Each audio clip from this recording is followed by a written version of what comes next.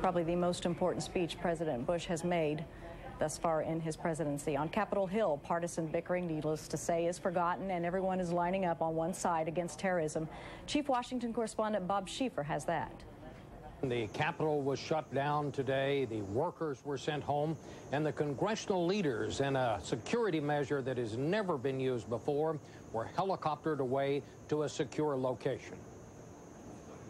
But tonight, in an incredible show of bipartisan resolve, hundreds of members of Congress gathered on the steps of the Capitol to say these acts of terrorism will not stand, the government will continue to operate, and Congress will continue to function, and that the two parties will come together to support the president.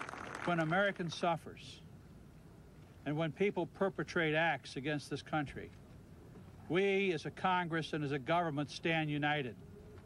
And we stand together.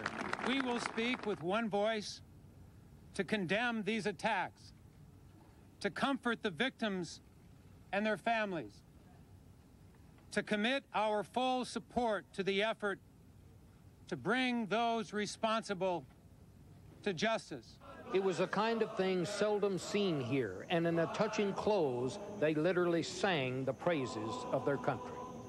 God bless America, my home, sweet home. And so it was that Congress put aside its partisan sniping on the steps of the Capitol. All those arguments about who lost the surplus, they just didn't seem very important anymore.